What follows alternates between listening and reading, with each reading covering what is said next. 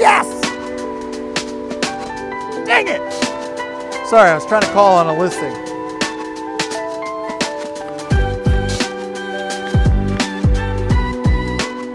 What are 3 things everyone forgets before listing their home? Dave forgets about these 3 things before listing his home. Oh, Dave, classic. Look, here's the thing, Dave. There's a lot of things people forget before listing their home, and that's why you're gonna hire me. These 3 things are things that I wish that I had known or somebody had told me before I sat down with my realtor back when I bought my first home. So let's go talk about it and figure out what those are.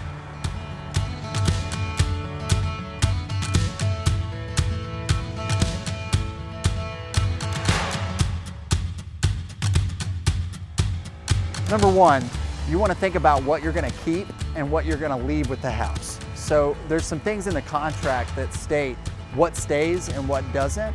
So if there's something that you want to take with you, your valuables, something that is important to you, like drapes, for instance, you want to let me know those things on the front end so that we can go ahead and make sure everything's in place to where you can take those with you when you go. Otherwise, they're going to stay with the house and you're never going to see them again. So if you love the drapes, make sure it's in the contract. If you love your fridge, make sure you let me know so I can put that in there too. Hey!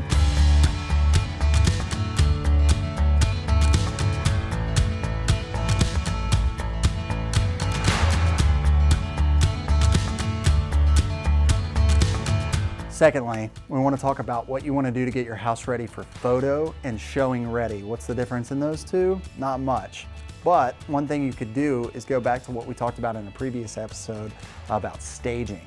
Not necessarily your entire house, but there are certain things that you can do. You can go to a place like Linen and Rust on the square where we are right now, and you can talk about putting pillows in certain places on your couch or just accents. Remember the 3 things that we talked about in the staging episode.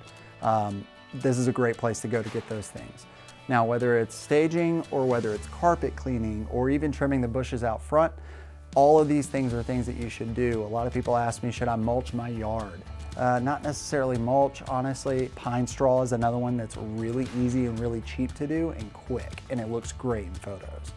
When you talk about showings, you gotta think about how you're presenting your house. So when somebody comes in, you want them to be able to see your house as you would see it on HGTV, if you can, or just keep it as clean as possible for those showings. All right, thirdly, we want to talk about your documents. What kind of documents are those? There's a lot of documents that are in place that have to do with the actual contract, but we're not even going into that. We're going into service documents of your unit, whether it's an HVAC unit, documents on your warranties, whether you got a new roof, how old is your roof, how old is your HVAC? These are all questions that people are going to ask. So if you have those service records in hand, I need those. That way I can go ahead and present those on the front end. So the more prepared you are on the front end, the better it is for the end.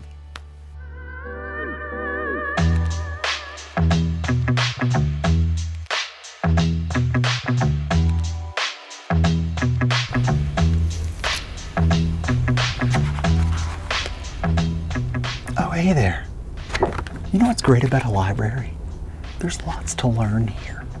Just like we learned on our episode.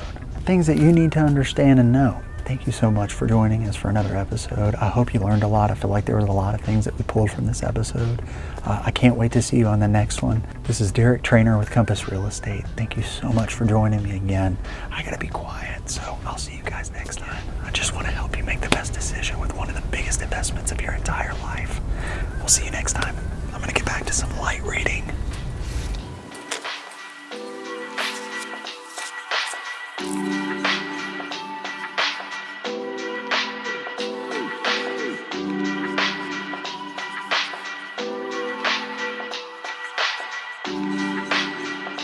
and knock down probably 3 to 4 things that everybody forgets. That's actually dadgummit. I No, just not 4, definitely 3. no, it's definitely 3.